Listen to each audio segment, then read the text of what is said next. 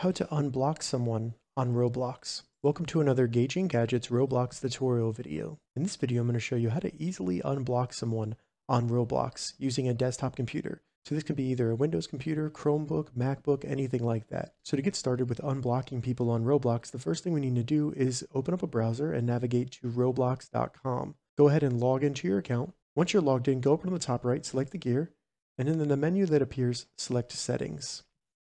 Once the settings load for our Roblox account, we want to go into the left sidebar and select Privacy.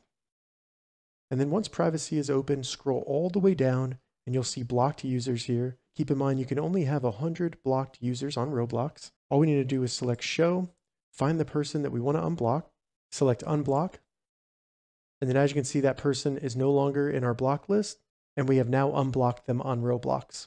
Alright, so that's how you unblock someone on Roblox. If you have any questions about this, leave a comment below. I'll get back to you as soon as I can. If you'd like to see more Roblox tips and tutorials, check the links in the description. If this video helped you, give it a thumbs up, and please consider subscribing to my channel, Gauging Gadgets, for more gadget reviews and tech tutorials. Thank you so much for watching.